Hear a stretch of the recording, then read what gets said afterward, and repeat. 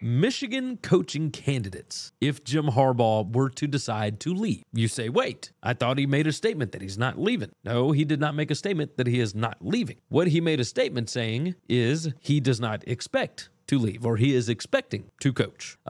He told a Charlotte TV news outlet, I think I will be coaching Michigan next season. So everybody, of course, flips out about that. And then he releases a statement, a public statement today, acknowledging the speculation. And he said, I expect that I will be enthusiastically coaching Michigan in 2023. It said, while that's a step forward from I think, it's still a large step backward from where Harbaugh was last winter when he said that he told AD Ward Manuel he was done chasing NFL jobs after pursuing the Minnesota Vikings position. So the statement, of course, says, I'm aware of the rumors and speculation over the past days. College and NFL teams have great interest in all our personnel, from players to coaches to staff, and I truly believe this is a testament to the strength of our University of Michigan football program. As I stated in December, while no one knows what the future holds, that should tell you something, I expect that I will be enthusiastically coaching Michigan in 2023. I've spoken with President Santa Ono and Athletic Director Ward Manuel and appreciate their support of me and our program. Our mission as Wolverines continues, and we are prepping for the 2023 season with great passion and enthusiasm. As our legendary coach Bo Schembechler said, those who stay will be champions. That is a non-denial denial. He did not say anywhere in there that I will not be coaching in the NFL. He said he expects to be the Michigan football coach, which means that we get to play the speculation game. And when we play the speculation game, we talk about the possible people that could replace him as the head coach of the Michigan Wolverines. So who are some of those names? Well, let's start on the staff. I think one of the reasons why Josh Gaddis left last season to join the Miami Hurricanes is because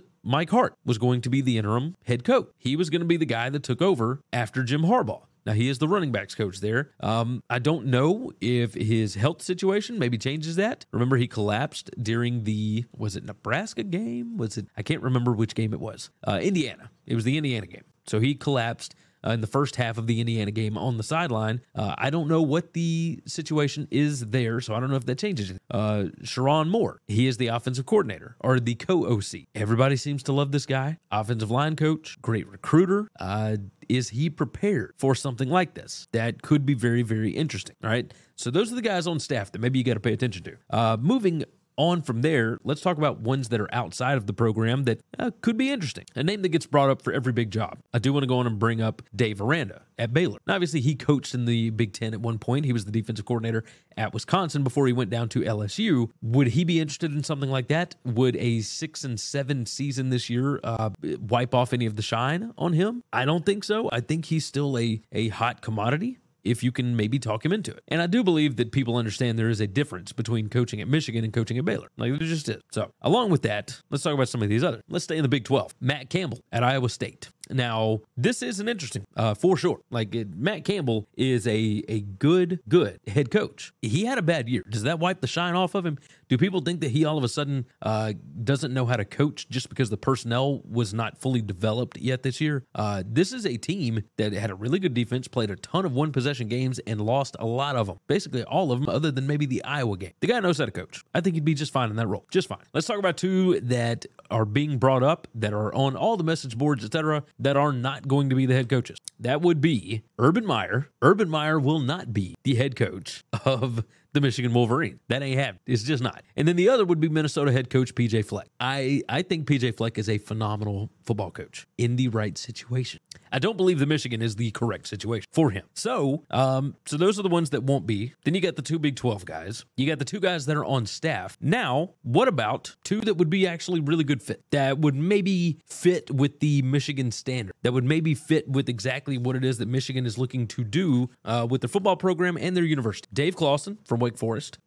Everybody thought that he wanted that Stanford job. Now, the Stanford job has changed over the years. So I don't know if that's something that he was still interested. Obviously not, because he didn't take the job. He's losing Sam Hartman. He's losing a lot of guys that have had a really, really good career with him. And it's been a great 4 seasons for Dave Clawson. He's done good things at Wake Forest. I think Michigan aligns with what he does academically, culturally, etc. That could be a really, really fun to go with. The other one, the guy that recently resigned at Stanford, David Shaw. He replaced Harbaugh once upon a time, and he did fantastic things. Now, obviously, things have not gone well over the past few years. So that would be something to pay attention to, obviously. But, I think that we could certainly find a way to talk yourself into that, right? David Shaw is still a good football coach. It's not like he forgot how to coach football. I mean, the NFL guys love him. Not to mention, he was at a higher end academic school, much like Michigan prides themselves on being. So, yeah, this is somebody that aligns both culturally and athletically with what Michigan tries to do. So the names to look out for, to me, the ones that fit the best, Dave Clawson and David Shaw. The other two to pay attention to from outside the program, Matt Campbell and Dave Aranda. Then, of course, you got the two in-house. You've got Sharon Moore and Mike Hart. And then, of course, the two that it's not going to be, and that would be PJ Fleck and Urban Meyer. Those two are not going to happen.